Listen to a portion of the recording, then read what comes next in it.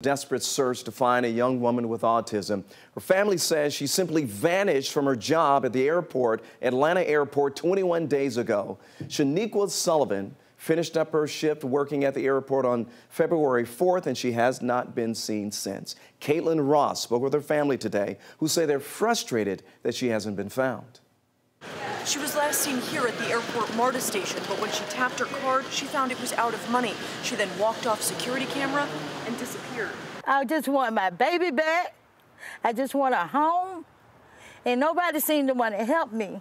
Celeste Seabrum doesn't understand how a place with so many security cameras could have lost track of her granddaughter. Hey, APD, they say they're doing all they can, but are they? Are they really? Atlanta police say right now there's nothing new on the case, but they are still actively looking for her. I believe if she could have came home, she would have been home. She know her way home. 23-year-old Shaniqua has autism, and Seabrum says the mental capacity of a 10-year-old. She describes her granddaughter as trusting, loving, and sweet. I go to sleep thinking about her. I wake up thinking about her.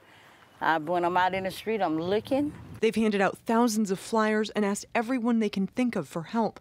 But so far, nothing. A nightmare. And I just can't deal with this no more.